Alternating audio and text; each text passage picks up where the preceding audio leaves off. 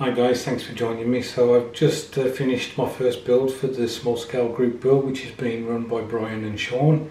You may recall that I'm doing, or I have done, the 176 scale Airfix Land Rover. This was the kit, the Land Rover kit, has been produced by Airfix for some time now, but this was a limited edition where the decals were different to what you usually get in the box. And I chose to do this as a Royal Navy Land Rover. The build was fine, no issues with it at all. I think the glass for the windscreen perhaps stands a bit proud of the frame, but as I say, apart from that, it was a really enjoyable build to put together.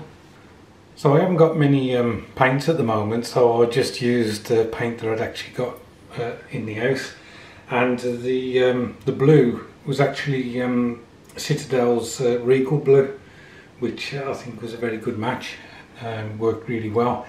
And there's 5 or 6 coats of that because I didn't use any primer on the plastic. The white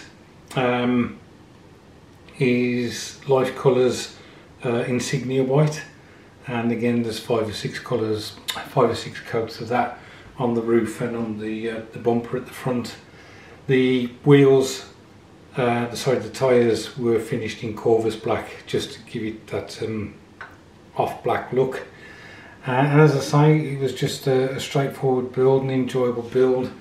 I'm still unsure about painting models without putting a primer on. It's been raining here quite a lot, and so, you know, I didn't have much choice really, and at least painting it in this fashion, I managed to get on and get it finished. But when the weather improves, I don't know whether I will go back to using the grey or black primer to put the paint on. It's just the number of times you have to paint the model in order to get a solid colour that kind of puts me off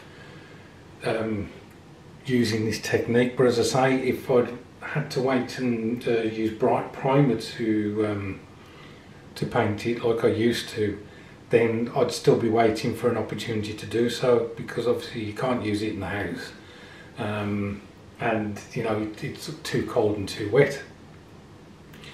So the jury's still out whether it's a technique I will use when I can't primer, and then but in any other occasion, if I can use a primer, then I will do that. So that's it guys. I'm thoroughly enjoying watching your videos on your builds. There's some cracking ones that are coming out. I do like Vic's Peugeot that he did, the Colombo car. Really like that, and I used to love watching that show. Colombo was just brilliant. Thanks ever so much for watching. I hope your Monday has gone well, and I'll catch you soon.